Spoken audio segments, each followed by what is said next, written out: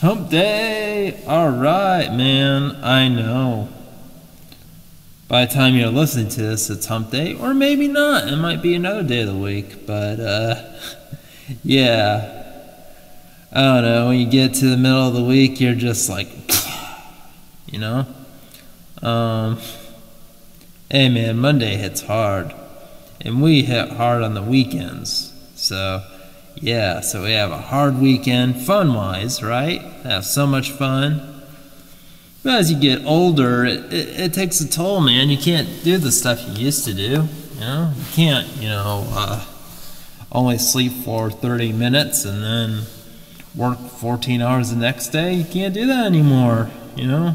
Now, like you eat a piece of pizza and you're out. You're out for a week. Comatose. Yeah. I know.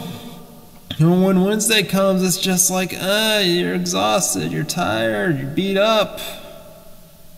Beat up from the weekend, beat up from Monday being sucky. And then Tuesday's like Monday version 2. And then when Wednesday comes, it's, it depends on what industry you're in, but relatively business-wise, it's a little slower.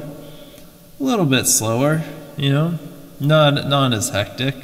Like, you're tired from all the exhaustion and everything you did previous days, but then there's still that little glimmer of hope, that the weekend's coming.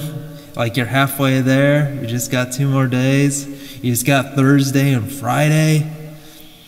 And Thursday's that tricky one, because it can be like a Monday too for a Thursday, and Friday could be a Monday too. Just everyone want to get their stuff done and party, and especially if you're in any type of service industry, it might be busier than a Monday is.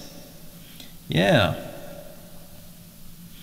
And why am I talking about days? Because it's what happens when you have writer's block. Yeah, that simple.